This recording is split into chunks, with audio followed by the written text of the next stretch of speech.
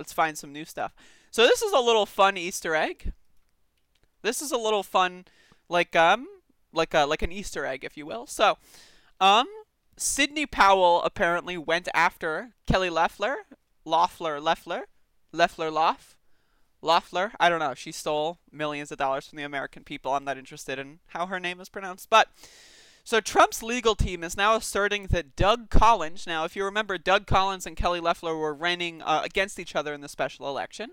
And then you had Raphael Warnock and then like fucking Joe Lieberman's son or whatever. So Trump's legal team is now asserting that Doug Collins, not Kelly Loeffler, would be participating in the January 5th runoff if Brian Kemp hadn't rigged the voting machines. Does Loeffler agree? Or will she admit that the Trump campaign's claims of voter fraud are BS? So there's a little bit of infighting here. And now they're trying to walk it back as well, but this is still really funny. So we don't know who bought their election. I'm sure it crosses party lines.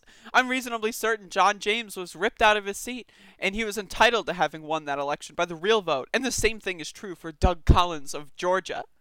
Trump's legal strategy has never made any sense, but over the last few days it has managed to become even more unhinged, right? And now this is what they walked back.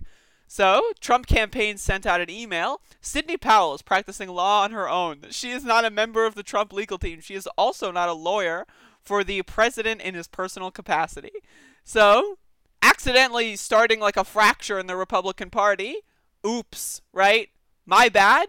My bad. And then you have to walk it back. That's extremely funny.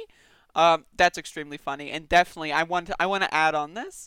What's also really funny is how I saw this was Chris Murphy talking about it, which I think is really funny. Decent opposition work there, right? Like exploiting like a small fracture in your opposition. That's actually pretty good politics.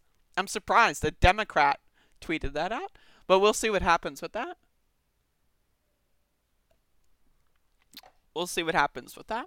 But I think that that's extremely funny, and one of the things is, again, Doug Collins, he was big in the impeachment circus. He was huge on those committees, and like he would get on Fox News after every single impeachment hearing.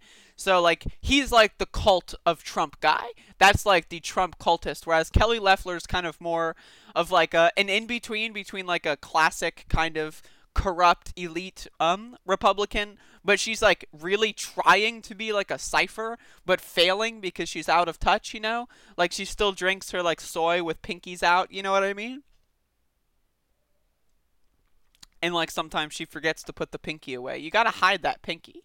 When you're when you're in a Republican primary. Now, she hid the pinky well enough, right? But I wonder if she only was able to hide that pinky because of Brian Kemp and voter fraud. I wonder. I wonder.